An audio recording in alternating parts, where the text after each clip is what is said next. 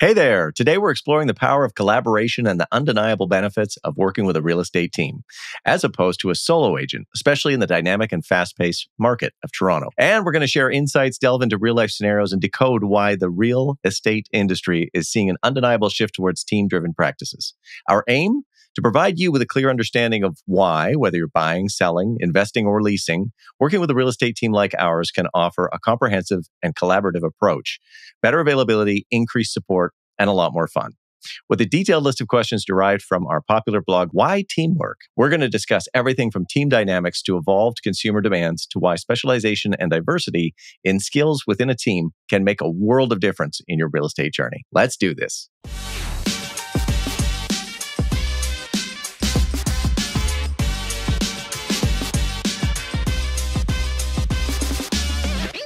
It's the second week of June 2023. We are Fox Marin Associates, Toronto's most innovative and active brokerage in central downtown Toronto. We aren't here to regurgitate boring stats. You can find those anywhere. We're here to share what we see going on in the Toronto real estate market in real time on a weekly basis, so you can be in the know and make informed decisions.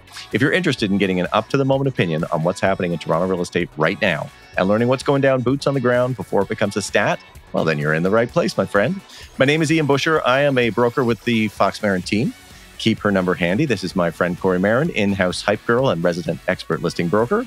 And of course, this guy you love to know, and he's a good man to know, Mr. Ralph Fox, our analytical, investor-driven macro picture watcher. We do this every week. Hit the subscribe button and join us for the latest updates every 7 days. All right, folks, sit back, grab your coffee, and let's kick off our discussion about the pros and cons of working with a real estate team. Corey, I'm going to hand it over to you. Are you ready? I'm ready. I'm really looking forward to this discussion. And as we were brainstorming about topics today, actually, Mr. Fox in the house was like, I think this would be a really good topic to explore. And I could not agree more. And I don't think really people understand the difference between these different models, the solo agent versus the team model. And so I think dissecting this is going to be interesting. I'd also like to add that before we started the podcast today, we were just briefly talking about how the intention for all of us was not necessarily to start a team or be on a team, but it became an extension of our workplace out of necessity and not out of choice. So I think that's going to come up as a theme today as to why we work so collaboratively with such great team members at Fox Marin. So I think it's going to be a really interesting topic to unpack. I am going to technically be the moderator today, and I have pre-prepared some questions for us to dissect and download. And I'm going to toss this first one to Ralph. And Ian, please jump in. And if I have any additional thoughts, I will as well.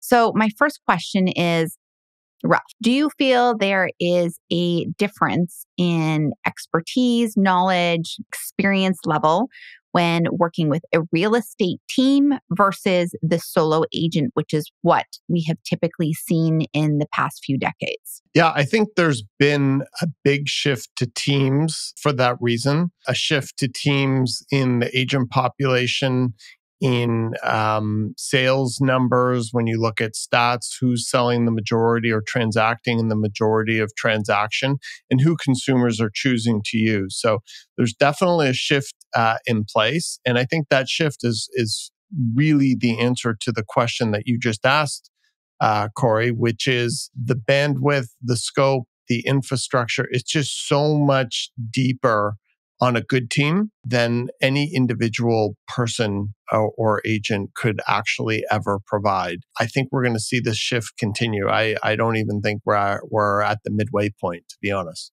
So let's just take a step back there for a second. And for our viewership today, can we just break down exactly what the team format is versus the solo agent for those that might be completely naive to this terminology?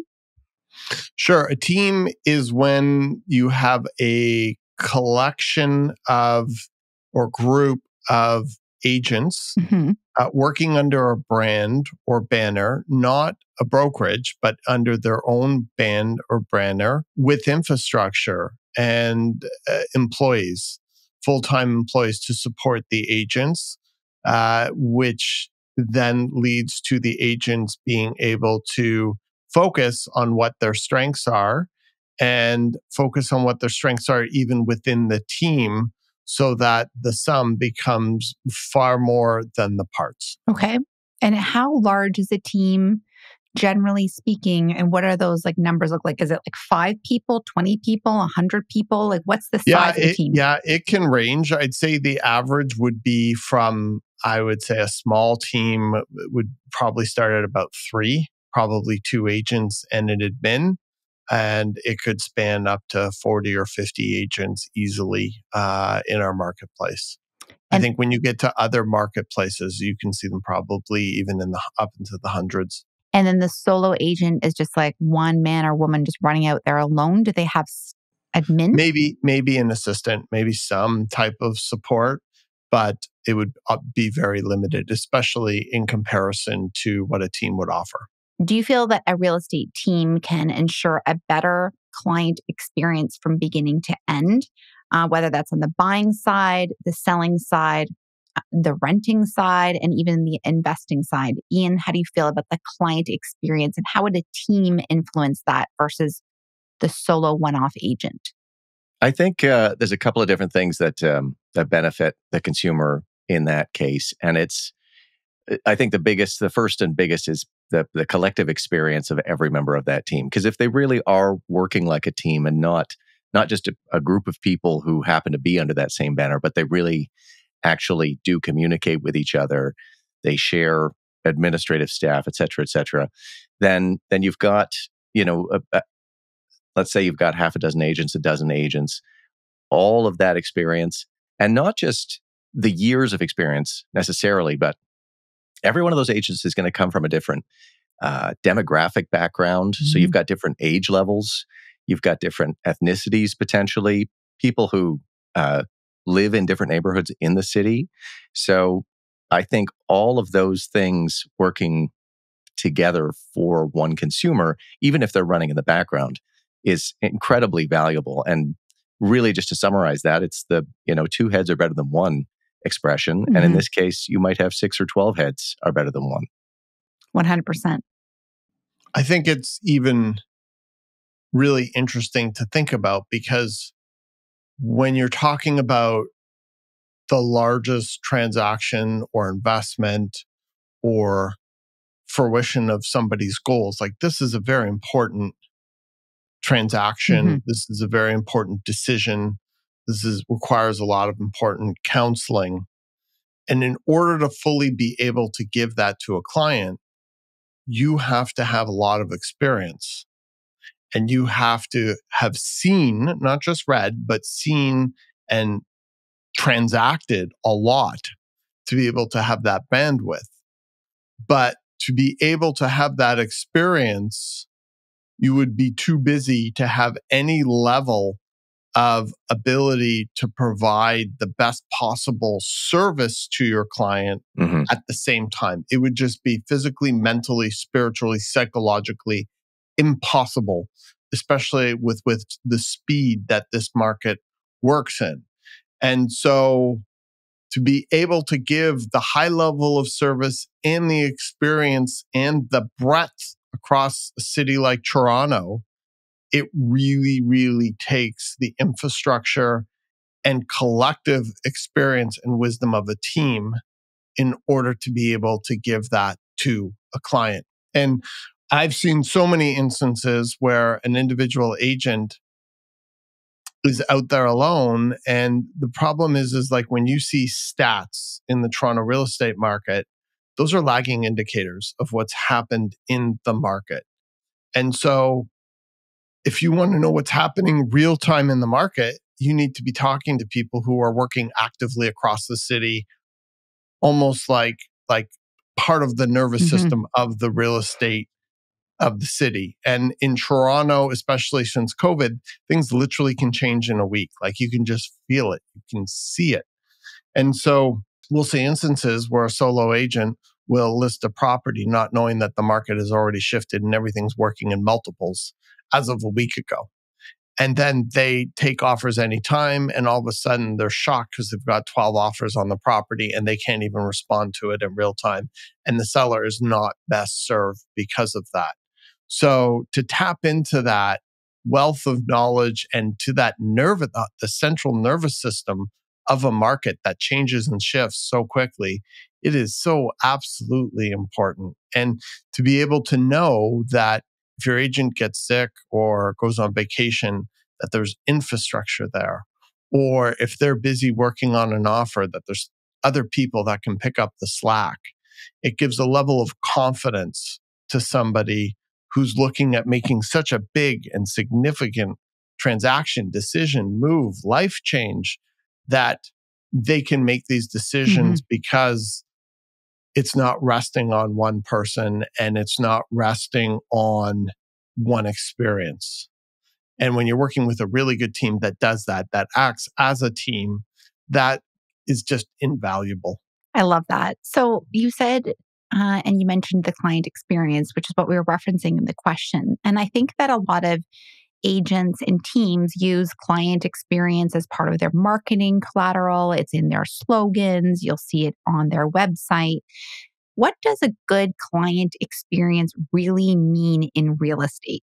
What does it really mean, Ralph? It means that the client doesn't even know how good it is.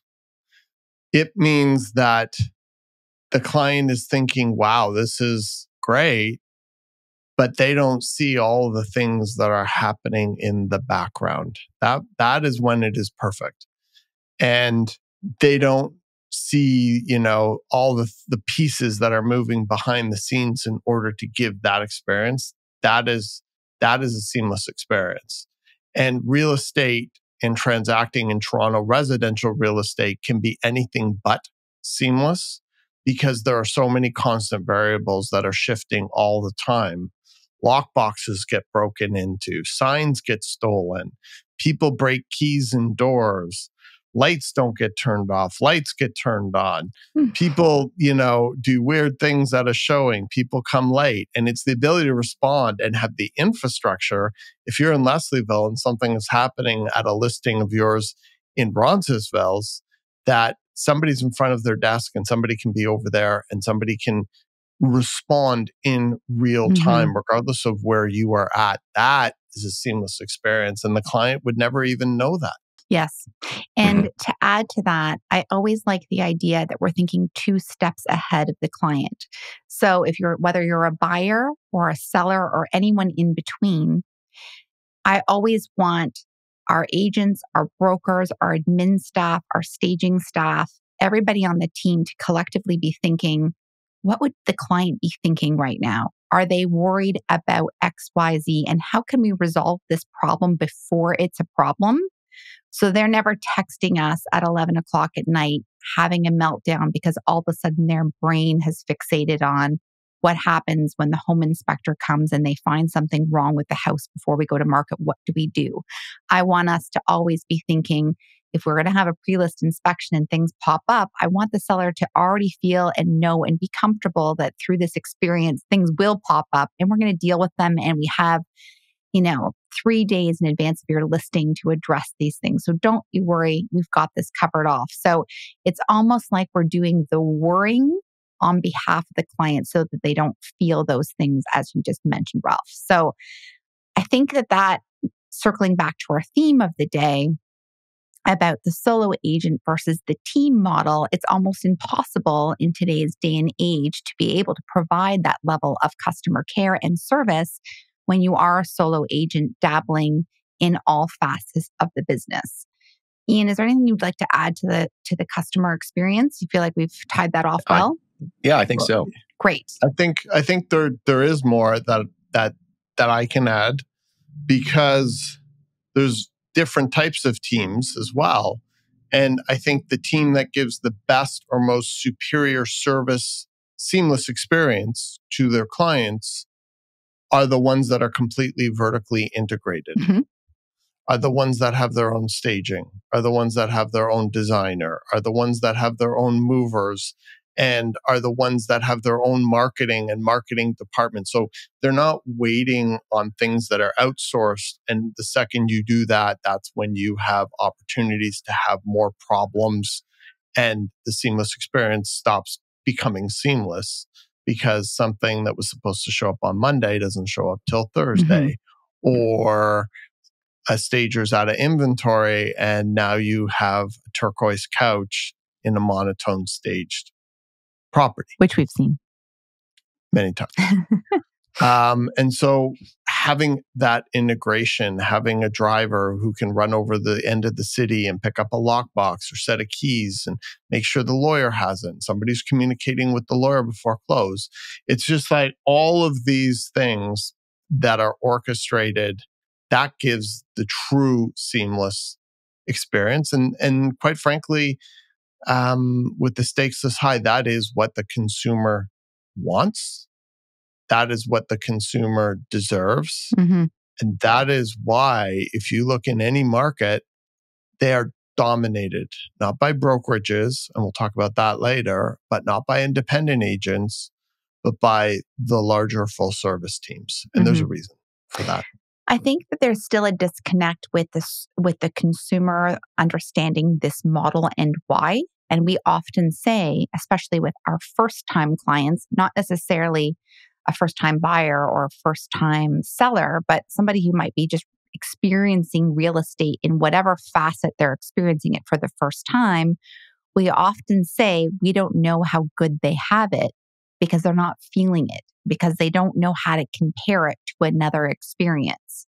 And so all of us have all stayed in one-star hotels in our lives, and we've all stayed at five-star hotels. And we know the difference between the two because we've had both experiences. And if you haven't had the experience of the benefit of a team, you don't even know how good it is unless you've had a shitty, horrible experience with another team perhaps, or a solo agent, or an inexperienced agent, or a part-time agent, or an out-of-town agent, or an asshole agent, or any other various horrible agents that may or may not be out there. So I think it's a kind of hard concept to sell. And I'm not using that in the terminology that we're relating to selling, but or pitching. It's just that I don't think people know how good it is until they kind of have a little bit more experience in the business of real estate. And when we have more tenured clients, they're like, love it. Like they can sit back with a cigarette in hand and scotch in the other and be like, oh my God, this is the real estate experience that I deserve and I'm paying for. So moving on, let's speak specifically to the buyer's perspective. How does the team approach benefit a buyer and their process in a fast-paced market like Toronto versus a solo agent? Ian, I'm going to toss this to you since you work with a ton of great buyer clients. How does the team model service you as an agent or broker and your client? Absolutely. I think to summarize it with one word, it really is assistance, right? Buyer agents live in their cars and the traffic in this city is atrocious. And Ralph mentioned trying to get from the east end to the west end, that'll take you an hour. You can drive out to the burbs on the highway in an hour, but trying to cross the middle of town because there's a key broken off or there's something that you have to do. So really, to summarize it, I think the most important part of this is that assistance that you've got, other people that you can rely on, a network that you can call when you're stuck. If I've got half a dozen showings in a row, but I need an offer drafted for something, we've got the administrative support system that somebody can jump in and get started on that for me while I'm heading back to the office.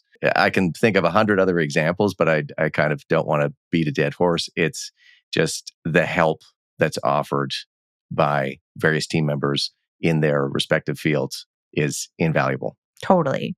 And I think strategy is also another huge part of this, like talking about offer strategy, when to bully offer, what is, do we have any relationships or as part of our network with the listing agent who knows this person? If you've dealt with this listing agent before, and are he or she really good to deal with? What are the challenges here? Has anyone seen this clause before? Like, what do we do with this like weird parking situation or a weird Chi-Tech situation or something I've never seen has popped up in a status certificate? Has anyone ever dealt with this? And it's that collaborative discussion about how to problem solve, how to come up with really smart strategy, bounce those ideas off of other people before taking those action steps. It's like, oh my gosh, what a relief. Like I'm always like, thank God I get to talk about this before I do it. Yeah. The ability to brainstorm. Totally. with that group, right? Talk about valuations and pricing if you're offering on a home. And sometimes it's like not the easiest thing to figure out what your offer price should be. So like bouncing ideas. And often a lot of us have all shown the same property to different buyers in our network. And so we've seen the same property and been able to be like, what did you like about it? What didn't you like about it? Where do you think its value will come in at? And where do you expect the sold price to come in at? Like all of that is just so the elasticity in that is like where that buyer probably won't know how much they will benefit from all of that material in between all of our brains. But that nuance, those nuanced pieces of wealth of information is just such a huge benefit to all of us and our clients. And of course, I totally agree. Like the organizational aspect of it, 100%.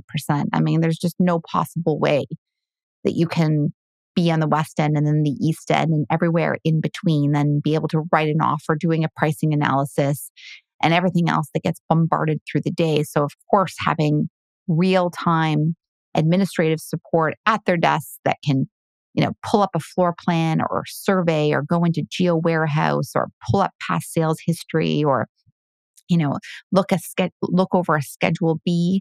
And I also love the fact that, as we've mentioned in other podcasts, whenever we're offering on a property, we're all eyeballing each other's offers all the time to make sure there's no errors in them. Flaw free. Yeah, like this is huge. And I like that we all collectively, on behalf of our buyers, often use the same mortgage broker and the same lawyers. And so there's a community outside of our own team that we all use as a resource for additional knowledge and advice, which I think also services the buyer. So I think the team model plays so well into the pace of the market and the buyer process. And I do agree that it's endless and we could probably spend an entire episode on this. Ralph, would you like to add? And I'm sure you're excited to jump in on this. Yeah, I mean, we work in a city where the current months of inventory is 1.5 months. That means that when you have clients and a property comes out day 0, you need to go see that property for all of your clients. Now, if you're doing that, you can't really be worried about staging a property, or you can't really be worried about your social media posts or booking showings or any of those, or working on your branding or writing a blog post or doing any of those things. The market is moving so quickly. And the buyers who are best served are the ones that can work with agents who can see a property for them or with them on day 0. Yeah, absolutely. And they are the buyers who are the most successful when they work with agents who fully understand the the market, and can respond in real time. And if your agent is bogged down on administrative work or a million other things other than that very thing, the client will end up in second place, and in more ways than one. Going back to paperwork, we have a 4 eyeball rule where 2 other sets of people have to review any offer before it goes in. And as listing agents on the listing side, we cannot tell you how much bad paperwork we see. And not only does it ruin the chances potentially of a buyer agent getting their offer accepted, but oftentimes it could put that agent and that client in some type of financial or legal jeopardy had they known better than submitting the paperwork in the manner with which they did. So having that market intelligence, having the ability to respond in real time, because that's what your focus is. And, it's so interesting. If you talk to any people who are really, really successful at what they do, no matter what they do, they will say one thing: focus. You have to be focused. Now, you can be in real estate and be focused on real estate, but you're not really focused unless you're paying attention to one thing. And you cannot be an incredible competent, highly experienced, busy buyer agent and seller agent at the same time. It is literally impossible. So that is why teams exist in a market that moves this fast, because 20 years ago it didn't. There wasn't even, the internet.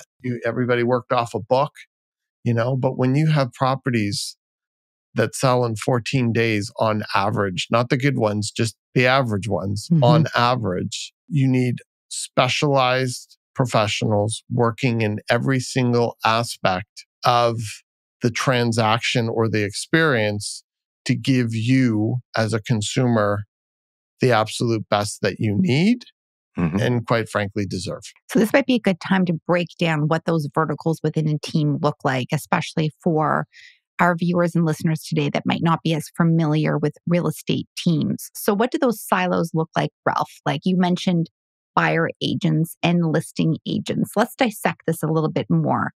Why don't you describe some of the roles within a team and why do specific team members, whether it's our team or a team outside of Fox Marin, have those roles specifically or responsibilities? Yeah, for sure. Well, going back to what I said, like buying is it's two full-time jobs in and of itself. Yes. And so is listing. Yes. And so is being able to market a property and present a property to its highest and best. And then you have the idea of marketing and how to put out content and how to advertise properties and how to create a brand that tells a story that's completely aligned with the properties that brand and agent is selling. And then, especially in Toronto, you have to have a staging vertical. You have to have a listing coordinator vertical to support the listing agents who are constantly communicating with the client. And then you have to have just admin. So, you're probably looking at like 5 or 6 different verticals in order to create that experience, all working together in harmony for the best outcome for the client. Yes. And then in our case, we also have our leasing division as well that works specifically with our tenant clients and our landlord clients. And they did 160 leases last year? Correct. Like that's an insane amount of work and an insane amount of volume. And I don't think people, unless you're in this business, understand how much paperwork is involved in a rental and how much the team members on our team that manage that division, how much work they do to earn the living that they have and how much blood, sweat, and tears goes into every rental transaction. It is a lot of work. And really what that is we have a tremendous amount of investor clients. Yep. And that is really there to protect our clients. That's not a huge moneymaker for anybody. It's an additional service that we give so that everything is integrated for our clients' best interest. But there'd be no way, just to give this an example, for Ian to take on 3 investor clients, rent out their places, have 6 active buyer clients at the same time, and list 3 properties all in the same week. It would be physically impossible. There's just not enough time in the day. And if you are doing that, then you are not servicing and going back to what the customer experience is about and what their expectation is for and what they deserve to have in a high stakes industry, which it is. And there's a lot of money involved here, both on the actual property itself and then the commissions earned.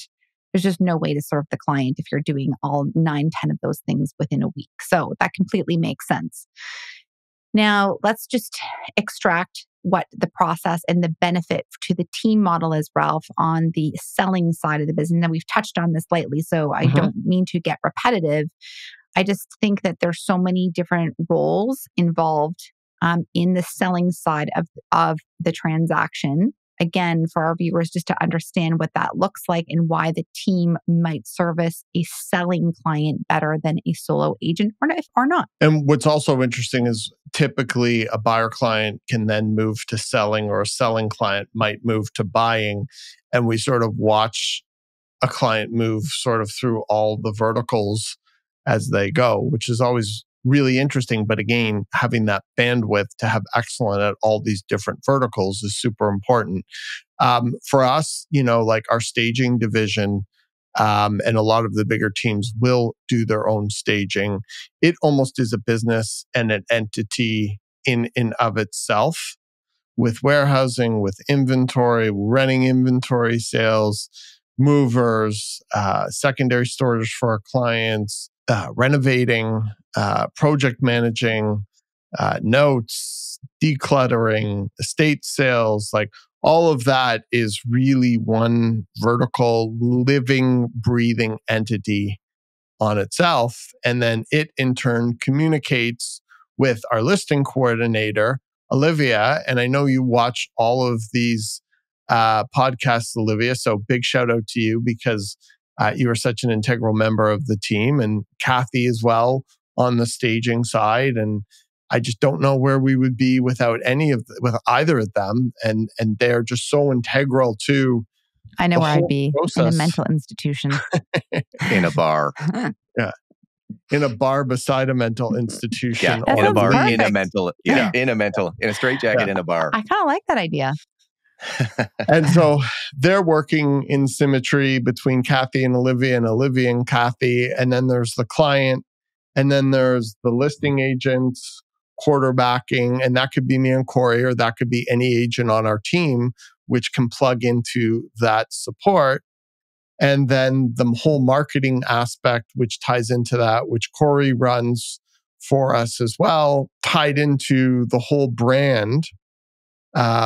It's very, very complicated. And then we have a runner, and he is there to support picking up checks, lock boxes. He's driving all over the city for us. Yeah. Mm-hmm. Feature sheets, putting up signs, taking signs down. We have a separate company that puts out our open house signs. And then we have Emma. Emma, if you're watching, hi. we love Emma, and Emma keeps everything in line. And we are a little different from the average team in that we have a brokerage, and Emma keeps everything running on the paper end, on the business end, on the compliance end. And she's integrated in there with Olivia and Kathy and Tony, and even with the clients. And this is another thing, just the whole communication that we have with clients' lawyers that's going back and forth, or inspectors. So there's all kinds of different levels of communication that are happening with all the different verticals. And there are so many different text channels that we're all communicating with each other to give that experience to our client. And so all of that gets tied into a brand and an ideology and a philosophy and a communication style and a way to do business. And when it's done at a very high level, it creates a symmetry where somebody is not just able to sell their property at its highest and best, but they're able to do it without a lot of headaches, heartaches, and they're kept in tuned with every step of the way as we go through the process on the sales side with them. I love that. And I think just to add to that is it makes it more fun for the selling client too through the process when they know they have so many of us just at arm's length. And because we all know that real estate's emotional and people want to have a shoulder to cry on or somebody to rant to or to stress to. And I love the fact that all of our clients, and I'll speak specifically to seller clients right here because we're talking about the process for them, is they really become an extension of us and like our Fox Marin family, and they become friends to us through the process because we're like in their house, their homes, in their spaces, and all of us are there. Like it's like they get to know all of us.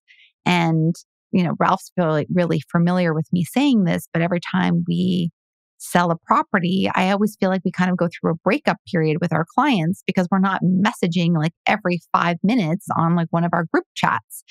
And I always say to Ralph, do you think they're mad at us? I say it every time because I'm just so used to messaging with them all day and like sharing hilarious comments and funny things that happen and shit goes down and like emojis get sent and like we're sending screenshots of funny things that happen or pictures from the open house or something bizarre always happens. And I always really miss them for the most part, I would say.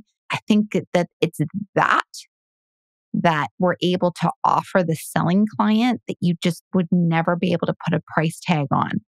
And I think it's such a relief. And like we always say, oh, we over communicate, but like we really communicate. Like it's like an a lot. And I don't think we'd be able to do that without having the full group involved in all the dialogues and hilarity that we do. Anything else that either of you want to add about the selling, benefiting the selling client from the team perspective? And actually, maybe just touch on this, Ralph, about a solo agent and a seller. Like, what would that mean to a solo agent? Why would that be a challenge for them? I think if a solo agent sold 2 properties a year, it might not be. But then again, they wouldn't understand the process.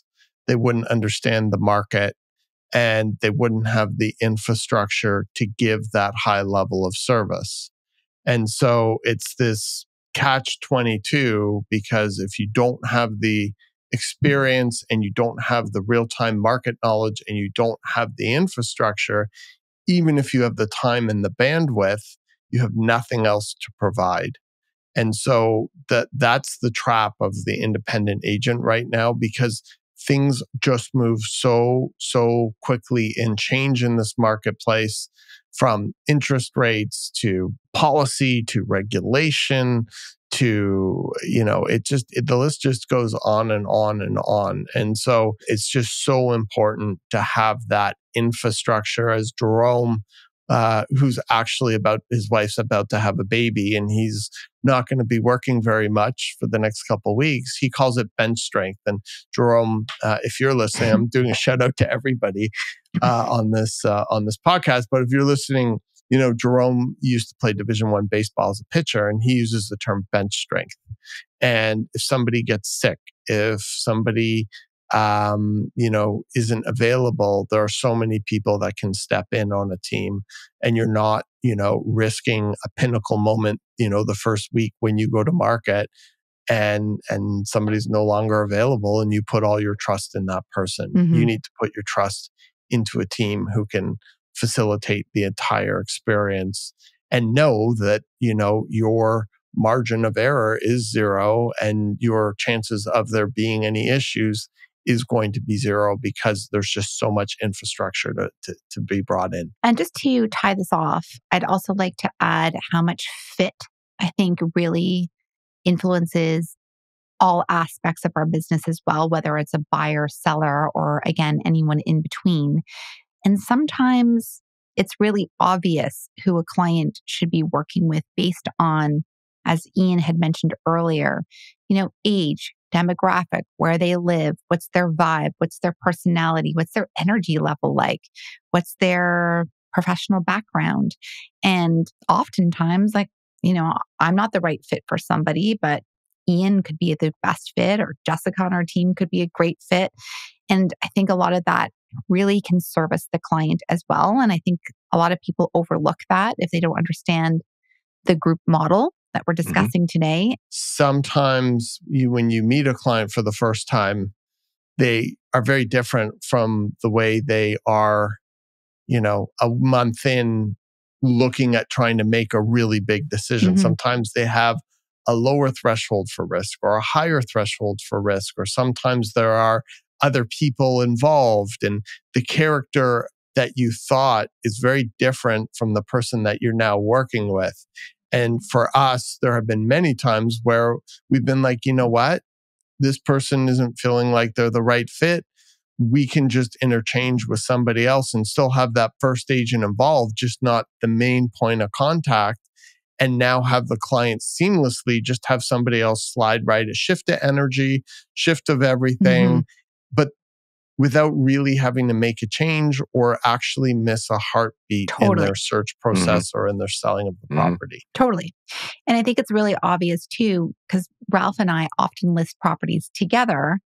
It's always interesting to me that one of us just naturally becomes the leader on the listing based on the dynamic with the seller. We never sit back and talk about it. We don't be like, who should be, number 1 on this or number 2 on this. It just, one of us becomes the natural leader with the sellers based on our rapport and ability to communicate with them. And that person will intuitively be the one to tell them the good news, tell them the bad news, lead challenging conversations, open up the door for discussion. And it happens almost every single time without us having a conversation about it.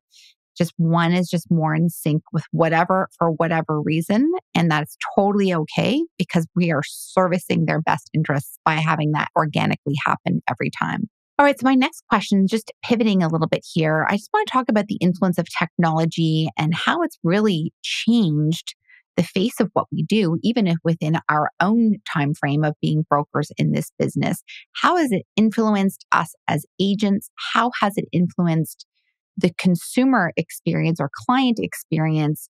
And how does that play into the role of the team model versus the solo agent? Ian, do you have any thoughts on this? Clients and consumers these days have access to more information than ever, right? Ralph was talking about 20 years ago, pre-internet, we had a book. And I wasn't in the field then, but I've heard the stories from other agents about how you would, flip through this book and decide what was right and go to the agent open house on a Thursday and then maybe tell your clients that they should come out on Saturday and see these things that you'd already seen, but you couldn't really send them any information. You had to literally take them there. That was the way that it was done. Now we've got House Sigma and Realm and Listed, and people are getting these pop-ups on their phone, and you're out there with clients for the next 4 hours, and 5 minutes into your first showing, one of your clients will be like, "Oh my God, what is this? When are they taking offers? We have to go see this yesterday. This is ridiculous." So we need to all be able to react really, really quickly and deliver information to them as fast as we possibly can as well. So I think within the team environment, having that support system and all of the aforementioned administration and listing coordinator, and even just other agents, the ability to sort of reach out to the team to say, "Listen, I'm doing a presentation. I'm with a client. We're doing showings. I'm unavailable for 4 hours, but I'm looking for a quick response to these couple of questions.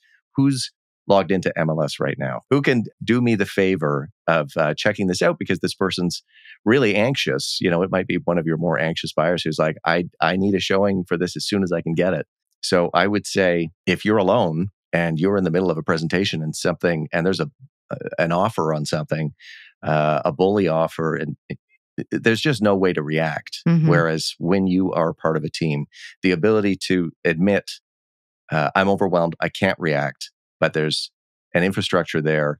There's many other members that will be able to help me out and jump in here. Yes, totally. I think it's really amazing how there really isn't a boundary with how much, whether it's a working client or a client that you've worked with in the past, or perhaps even a friend or a friend of a friend, how there is no boundary when it comes to the request for information and a dialogue about properties.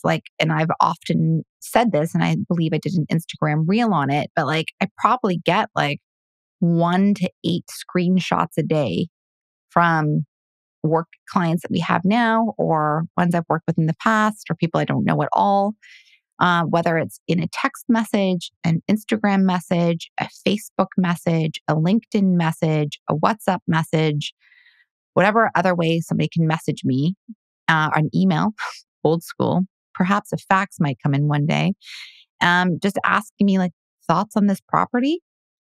And I'm like, that is a very difficult question to answer. And if you are really busy and you have, you're in the car all day, as we've talked about, or you're helping your stager, you're prepping for a listing presentation, or you're trying to write a marketing proposal, or whatever it is, to answer the question, thoughts on this property, it's not a 2-second answer. There's a lot of information and research that needs to go in to have thoughts. And whether that's price and location and area development and condition and comparables. I mean, it would probably take me 4 hours to actually really truly answer that question. And so with that access to technology and information, I think there feels like there's almost a lack of boundary now where you just can be pinged all day long with people tossing out questions, which is great. I want people to feel like they can reach out to me, and I want people to feel like my opinion matters. But it's also almost impossible just to stay on top of those daily requests and communications that come from these various search apps. And people can almost do a lot of their research on their own too, which means a lot of these apps, as our viewerships know, have a built-in algorithm with predicted sold price, which is always, always, always, always wrong. So I hope you're listening to that. So they're thinking, oh my God, I can get this cute little bungalow in like Danforth Village for $999, and the algorithm says it's going to sell for $899. And then all of a sudden they start dreaming about, their new low-rise property that they're going to buy and move out of their condo. And they've got this whole plan. Meanwhile, they're not even pre-approved. So I think that it can be helpful, but I think it can be really disruptive and very confusing for the buyer or perhaps it's a lot the of seller. noise. Yeah, it's a lot. And so for us to be sifting through that and helping make sense of that for people is where, again, the team model plays into it, because it's very time consuming to sort through all of that and educate and provide insight and data and support those questions. Yeah. We want to be thoughtful and accurate in our response to you, Totally. the consumer, as well, right? Simply flipping us thoughts on this and giving you an incorrect response or, a quick ballpark estimate of price can be a lot to try to pedal back from. So sometimes when we're not getting back to you right away, it's because we want to make sure that what we're sending to you is exactly right. Totally. And well thought out and carefully said for your sake. Totally. The average age of a realtor is something like 55 years. And so their age or the length of time they've been in the business? Age. Oh, the it is? average age, it's older than you would think. Oh, I feel so the young. average age is in probably like 55. Really? Really? How do people live that long doing this? Well, how could somebody? They've only been doing it for 3 weeks. I don't know how anybody could be doing career. this for 55 years, let alone be 55 years in the business. So when you have an industry that is changing and evolving so quickly with technology, without being an ageist, being older myself, it's very hard to keep up with all of the changes in technology. And so I know for myself who I'm calling with technological questions and issues and who are you all calling? the time. Pretty much everybody on the team younger than me, which is everybody on the team. I can be on a Zoom call with Jerome, and Jerome used to be in tech. And I just watch him zing around when on a share screen with his computer. I can't even follow the cursor. It's moving so fast. And it is so intuitive for him. And that's how he's communicating to clients. And that's how they themselves communicate. And so, or I have a question with something, or the new app Realm changes happen in Realm through Treb or Broker Bay, and all these changes happen. And the younger members of our team can figure it out and adopt and are so fearless about just diving right in. And I'm looking at this going like, oh my God, I do not want to open this new version of Realm. So I haven't opened it either, just if that makes you feel better. So when you have an aging professional population and you have an industry where technology is changing so rapidly, there's a disconnect. And one of the things that I know personally is how I lean on a lot of the younger, which is basically everyone on our team, but people for help with keeping up and help for access and opinions. And if you're a solo agent and you're the average age or even older, on top of everything else, adding this additional layer and then trying to communicate with a millennial in their own terms, and they're the ones that are going to be driving the real estate market for the next 20 years. Good point. It's all out of sync. And so having the ability to have such a wide demographic on a team really helps with the ability to keep up with all the changes that are happening on the tech side of our industry on a day-to-day basis. It's amazing. And so I think that's another important thing to be thinking about. Yeah. I remember when I was with my former brokerage, which is a very established brokerage in the city, but it does have a lot of agents that have been in the business for many years that are adorable and are still showing up at the office daily wearing a Chanel suit. I kid you not. I have high respect. And the fact they're still crushing it just blows my mind, but very challenged with technology. They're sitting at these clunky computers and they're like, Corey, can you help me upload these JPEGs to MLS? I'm thinking, oh my God, like how this is I mean, this is a long time ago too. So like, I don't even understand like how they could possibly keep up now. If they're having a hard time like uploading JPEGs to MLS and like, why are they doing their own MLS uploading to begin with is surprising. I remember thinking, oh my God, like how are they ever going to be able to thrive in this business in 5 years or 10 years and service their clients and 20 years and service their clients? And I think that's a really good point. I don't think it's really discussed enough. So love that for sure.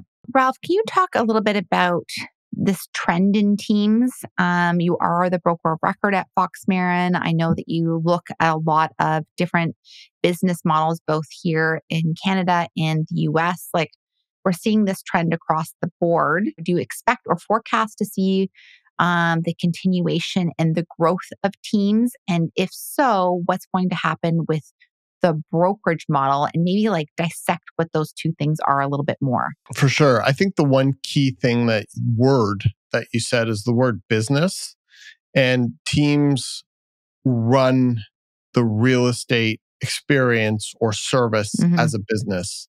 The average solo agent, they're really not running businesses. They're just running around from transaction to transaction, and they're not being strategic in what they do. And so you have these teams, and the more successful ones are the ones that are more able to run their business and understand that it's a business as a business. And by doing that, they're giving the best service to their clients by having the best infrastructure, by having the best experience, by having the best marketing, by having the best training, by having the best culture, and putting that all together for the consumer. And those are the situations where the consumer is going to win the most and get the most value.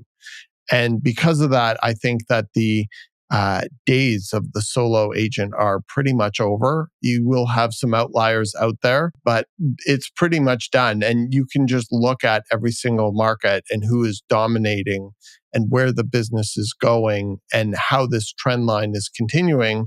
And so it's very logical, it's first principles, and it's happening every day. And so I don't even think if you're in the industry that it really is much of a discussion. It's what the reality is. And if you're a consumer, it's really interesting to understand because it could impact how you go about hiring your next representative when you're looking to buy or sell or invest in a market like Toronto's. On the brokerage side, it's interesting because it used to really matter if you were at Royal LePage or if you were at Century 21 or, these big brokerages and big models basically just used to have templates 20 years ago. You slide your picture in here. Here's your folder. Here's your PIN. Here's your briefcase.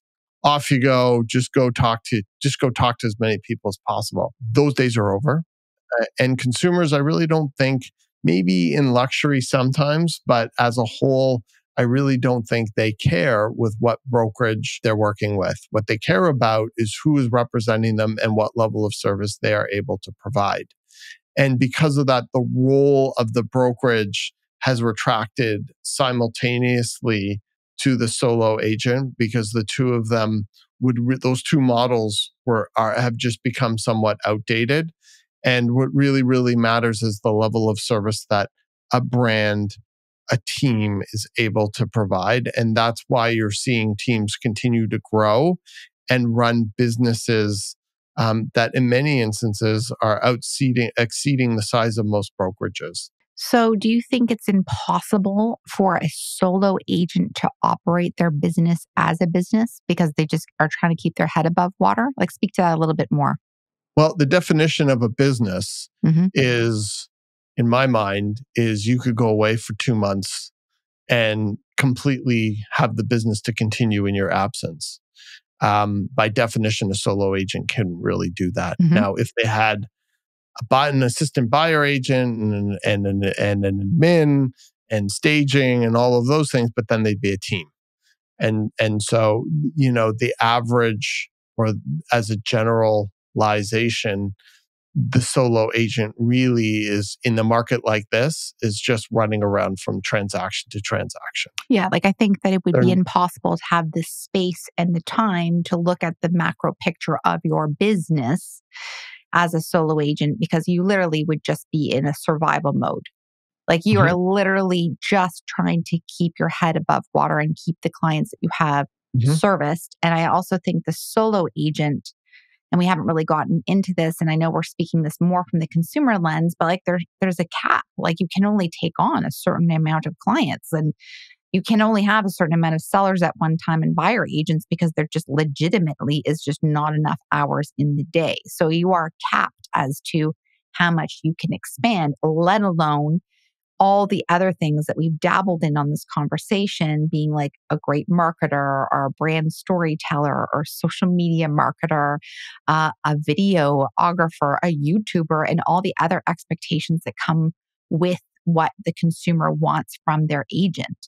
I mean, like, I even think that people want to make sure that their agent has an Instagram followers now, and they're checking that, and they're doing a lot of their sleuth work in advance of, even because they can, as they should, they're doing a lot of their work ahead of reaching out to an agent or making contact with an agent and checking out this agent's online digital story. And it's crazy. Like you go online and you look at an agent's website and their blog is from 2 years ago. Why would you ever hire somebody like that? Or they're using the template that their brokerage gave to them like 7 years ago when it's just a one-page landing page that every agent at that brokerage has. As soon as I see that, I'm like, done in my mind. They have 4 Google reviews from 7 years ago. But like a solo agent would not have the time or the bandwidth to be able to create a website or to ask for Google reviews or even consider what that Google business page could do for them or not do for them. So you would just literally be in survival mode versus thinking of your business as a business. So it completely makes sense. And we all know this being team members on a team, and we've all been on, and we've all worked as solo agents as well. And I think it's just interesting. Like Ralph and I never intended to work together. Like we weren't like we obviously, and for those of who don't know us, we lived together and worked together, and we've been together for over a decade now. And when I got into this business, Ralph had already been in the business for, I don't know, like 5 or 6 years. We were at different brokerages. I was a junior agent trying to make my way on my own. And Ralph had a very established business and was working a lot in development and pre-construction and investor clients. And we had no desire to work together. And the expectation was we were just going to build our own brands separately. And the thing that was interesting is that we just got so busy, independent of one another, that we had to just start helping each other out, even though we were at 2 different brokerages. So we just like, our businesses just started to naturally cross over because it was like, Ralph's like, Corey, I'm really busy this weekend. Can you take my clients out to see X, Y, Z? I'm like, sure, I'd love to. And then, I established a relationship with them, really liked them, or vice versa. And Ralph would pop in and oftentimes help me with securing a listing or something I'd never done before because I was very new. And then organically, we just started to work together, and some other things took place and some other opportunities unfolded, but it wasn't like an intentional choice. It was out of necessity to be able to service our clients. Ian, when you joined us, like what was the purpose behind that choice at the time? And just to jump in, like Ian was the first person to join Fox Marin. The first other team member. Yeah. I had so I joined you guys in at the beginning of 2016, and it was kind of the same thing. I know that sounds like 1902 2016 now. Wow. I thought you were going to say 2018.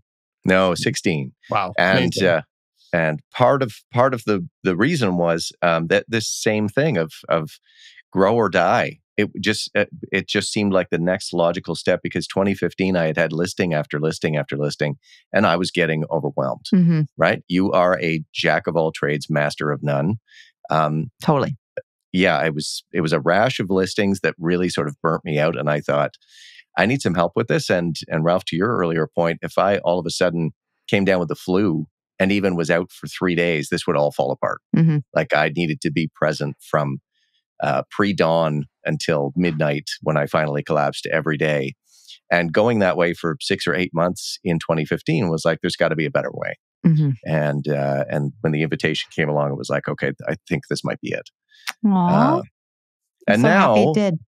I was going to say earlier, one of my most enjoyable things is when we get what I call the relay going, where there's someone who needs to buy before they sell, and Yes. I get that client, and I'm with them for 4 to 6 weeks, and I develop rapport, and we have a lot of fun together, find that property, and then I hand the baton right to the next person on the team who's like, all right, it's on, success for part 1.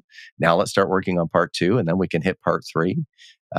That to me is amazing. And even though I've successfully completed my part, I'm still watching and cheering them on until, the last person in the chain has hit that finish line.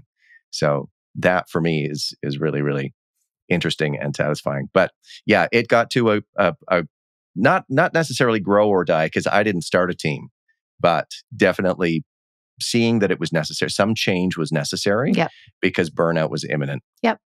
Or drastic mistake was imminent, even if it wasn't burnout. Yes. We're going to make a mistake because you were not big enough to handle this all on your own as a solo agent. Yep. And just to circle back on your point, I just love how clients stay in the Fox Marin family for so long, especially because we work so much with referral.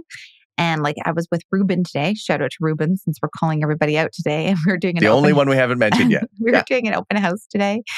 And he's like, oh, I'm working with your clients, blah, blah, blah. They came from so-and-so. They came from so-and-so. And I was like, oh my gosh, well, they came from this person who came from this person who came from my old job before I was an agent. And it was just the domino effect and the fact that everyone stays within the fold. And probably, I know there's some specific clients, I think, that have worked with all of us, whether it's a rental from the landlord side, from one of their investment properties, they've sold with us and purchased with us, and then they've all worked with all of us in these different verticals. And they know Emma, they know Olivia, they know Kathy. It just warms my heart. So if you were both new agents coming out of a real estate school in 2023, would you recommend that new agents join a team? And if so, why or why not, Ralph? Oh my gosh, would I ever? We've had a couple agents join our team out of AREA. And the first thing I'll say to them, even Ruben, before he was in AREA, he was interning with us, which is a whole other story. But I would tell them, everything that you've learned in AREA, this is like nothing like what you've learned. And in some instances, you have to start from all over again. It's great that you're licensed and you have some level of efficacy with paperwork. But after that, you have to relearn everything and start from scratch. And it's probably going to take you at least 2 years, maybe 3, to actually get your sea legs to be able to really understand what is going on and how to best service your clients. 100%. The analogy I use there is when you get your M1 license, you do a written test from a book. Yes. That's the first part of your license. The second part is, okay, now get in the car. I'm taking you driving downtown. Yeah. That's basically what actually jumping in is like. Listen, when you're running around with a buyer with $1 million budget, this is serious. This is 100%. real. 100%. This is not learn on the job. Shouldn't be anyways. And just like lawyers, where the stakes are very high, have articling. Yeah.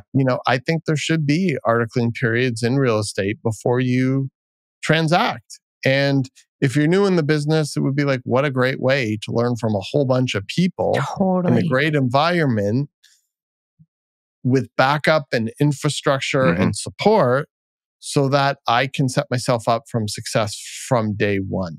It should be mandatory. We've talked about this, right? Yeah, we have. Yeah. Lawyers and articling. And I am a licensed carpenter, and I had to do 3 years with a journeyman. I had to do an apprenticeship. And shout out to Gord, by the way. Gord, if you're watching, hey, thank you. Thanks, Gord. Eternal gratitude, Gord. But yeah, I think it should be mandatory. I think there should be a 2-year period where you actually have to find an agent who is willing to sponsor you and give you your 24 months of experience before you can actually do anything. Yeah. And the idea used to be you would join a brokerage and the broker would, but most people don't even know who their broker of records are, or see them once a year at a company party. So it really would be the smartest thing to join a team that performs at a high level where you can learn from the best of the best and start your career off that way. And and just know that there are just so many facets. Just start with one and slowly build your knowledge base up.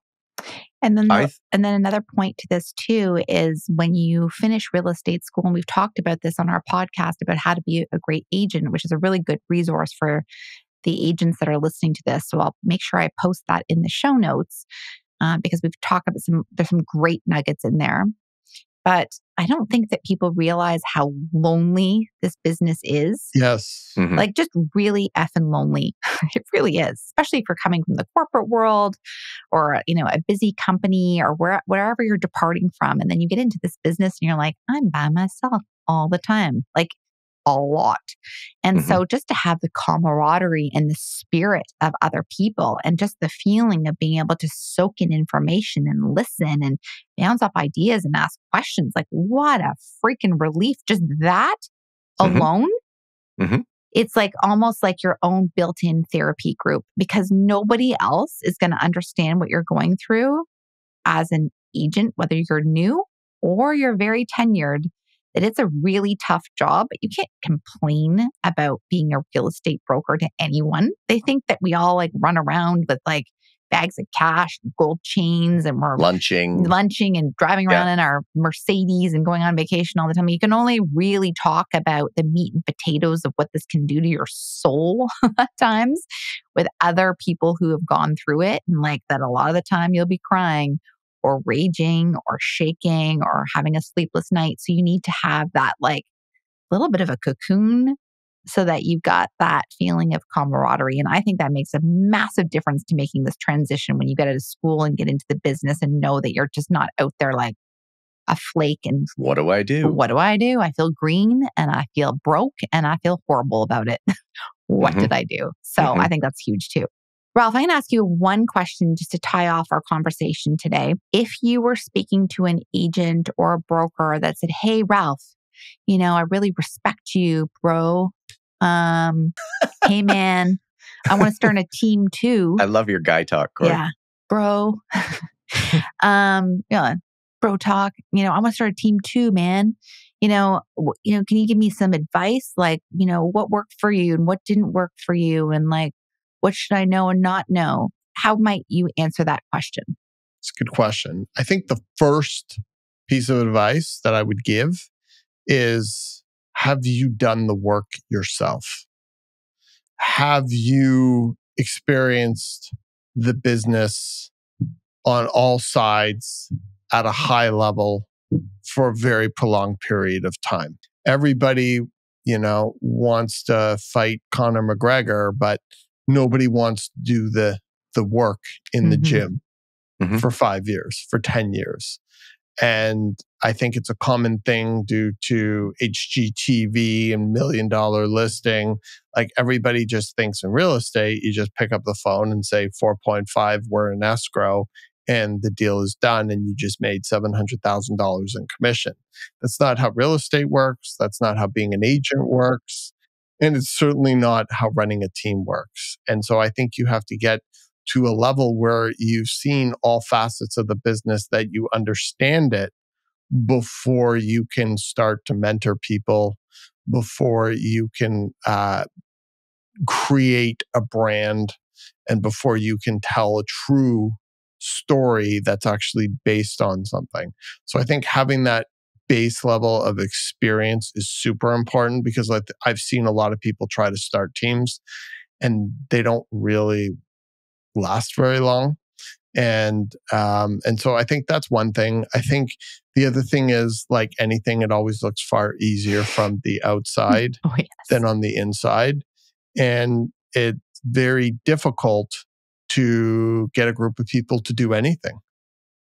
It's really, really hard to run a business that's so multifaceted, dynamic, and fast moving with so many big personalities and have them all share a vision, get along, and work towards that vision.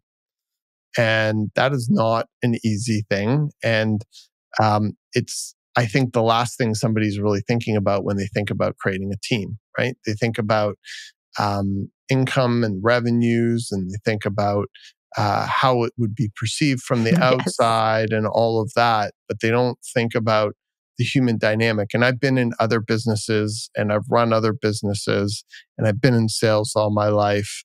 And the biggest challenge of any business is the people. Always. And so clients, team. So I think that would be a big thing that I don't think somebody would see or understand until they were in it. And I see so many agents where it's like, oh, I have a new buyer agent. And you're like, oh my God, that's going to last like 6 months. And it usually does. And so and the other challenge is just because you're successful as an agent, it doesn't mean you can run a business. And it doesn't mean that you can, look at numbers and spreadsheets and forecasts and cash flow and do all of the things that make a successful business, but do it on a real estate level. So there's a lot of things that people, I think, who want to start a team don't think about or see or understand.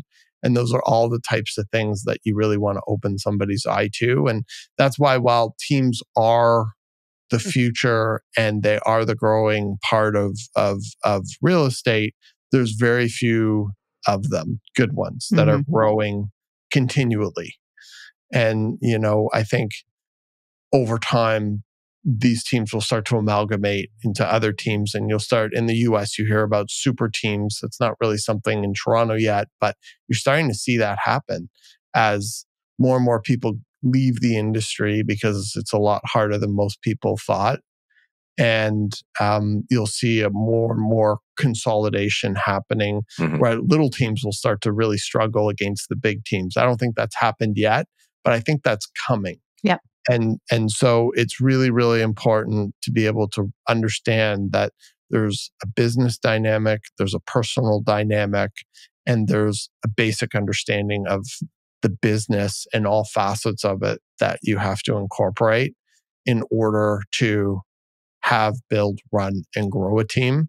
And people, even agents, always see the outside. They think, oh, wow, look at the sales revenue, or they don't see all the expense.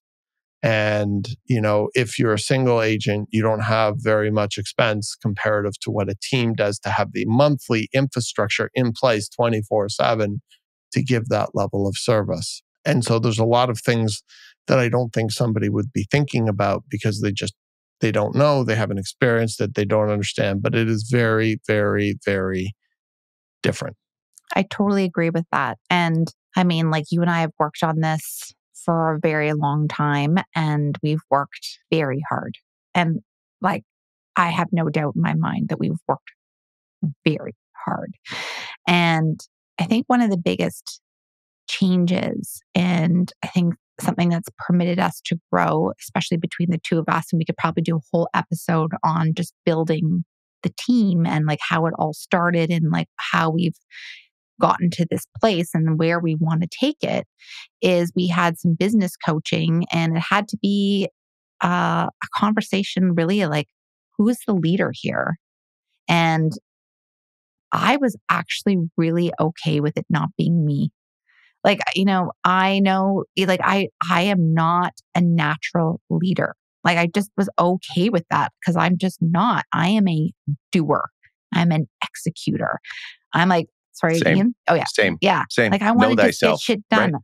I know but it was like a humble thing to have to be able to be like, this is not my role here.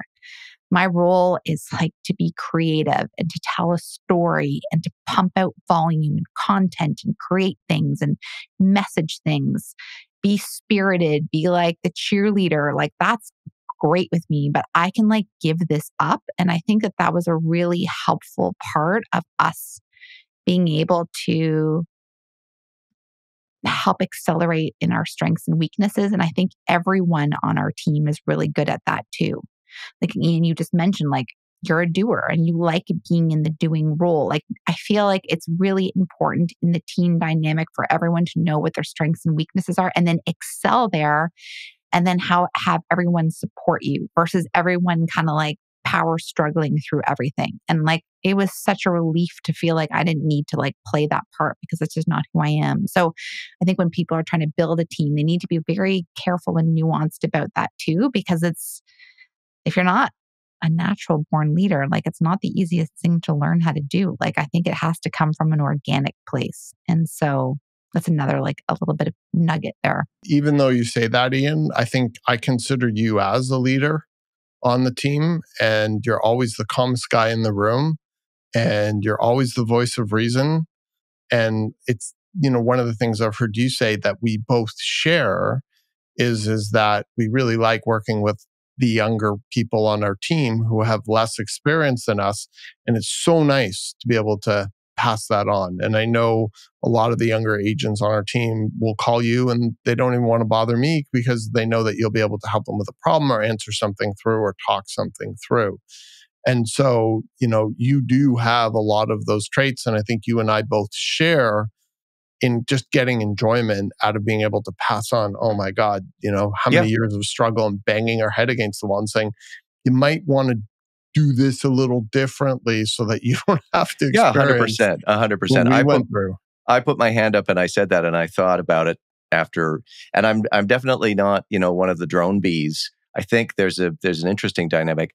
I am aware of the fact that I don't necessarily want to be the leader, but I do have some leadership qualities. And I think that makes me a bit unique that I can.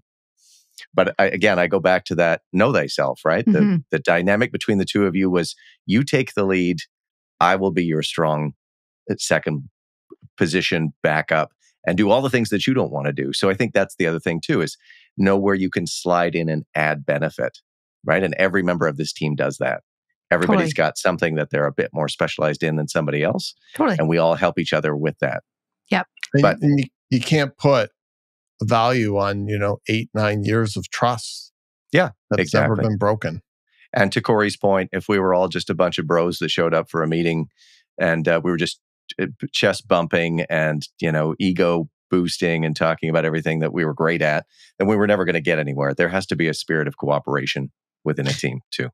And the thing that I think that, and this could be a whole other podcast, but that's so important to all of us as leaders on our team, is we always want to see everybody grow. Totally. And I think this would be the biggest mistake for anybody trying to build a team, is they want to be the front person and they want to have all the glory and they want everyone else to be like minions. Like, my biggest joy is seeing, some of the younger team members flourish and step into themselves and putting themselves out there and doing that.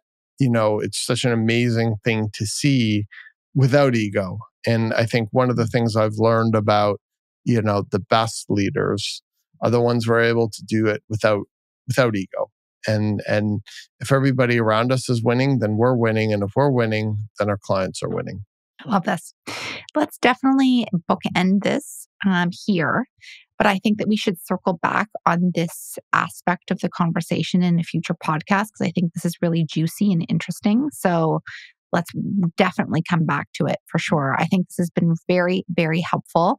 Is there anything just briefly that you want to say about solo agent versus team? Anything else you want to cap this off with, either of you? Or are you good? I found it kind of therapeutic. Like, I just wanted to reach out and virtually hug Group hug for a minute there. Yeah. I love that. Yeah, I wasn't going to add a lot, but I was going to say, I've been here, as you mentioned, from the beginning, and I've seen the things that worked and didn't work and watched you guys have periods of struggle and then periods of great success. And it's been really interesting and eye-opening for me. So thanks for having me along for the ride. We are so grateful to have you. Very grateful. Well, in saying that, Ian, would you like to close us out for the day? Absolutely. Zach? Through our conversation, we've uncovered the immense value of the team approach. From diversity of skills and perspectives to increased availability and faster response times, a real estate team truly brings unique benefits to the table. And remember, whether you're buying, selling, investing, or leasing, a good real estate team can make the process not just more efficient, but also more enjoyable. We hope you've enjoyed this discussion as much as we have, and that it's given you a better understanding of why teamwork is truly the way forward in real estate. If you want to learn more or have any questions, please don't hesitate to reach out. Corey, what do we always say? Contact us. We're nice and we're super fun. We certainly are. And Ralph, do you have anything you'd like anybody to do before we sign off, sir? For sure. Actually, there's two things. One, there's a red button that says subscribe. Please smash that subscribe button and hit that thumbs up for like. We'd appreciate it so much. It helps with the algorithm so more people can hear us spread the gospel of Fox Marin and Toronto real estate and educating our clients as to what we're seeing boots on the ground. So we'd love to hear from you if you have questions. Talk soon. Bye, See you guys. later. Thanks, guys. Thanks so much. Cheers.